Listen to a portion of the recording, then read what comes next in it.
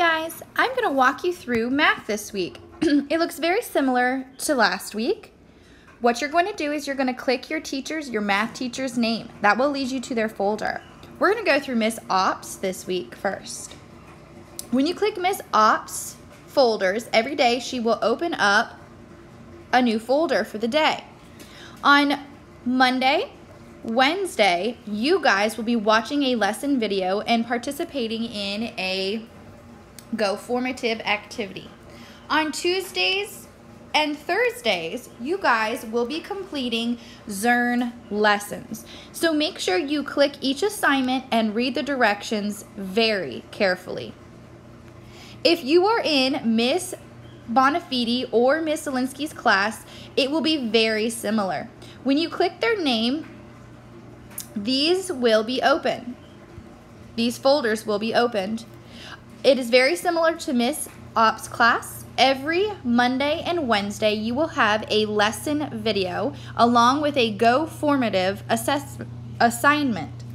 Whenever you click open the activity, it will tell you exactly what to do.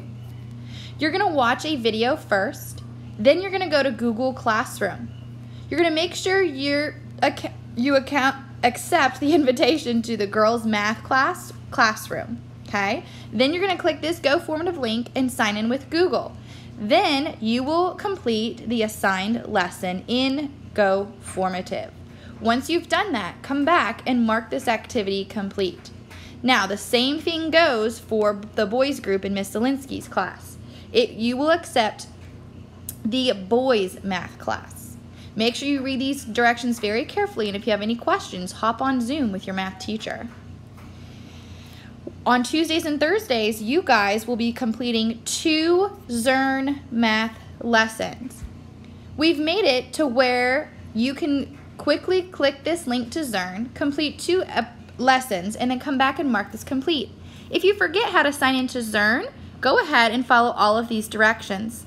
Don't forget to come back and mark this activity complete. Don't forget, your math teachers are here to help you, so make sure you contact them.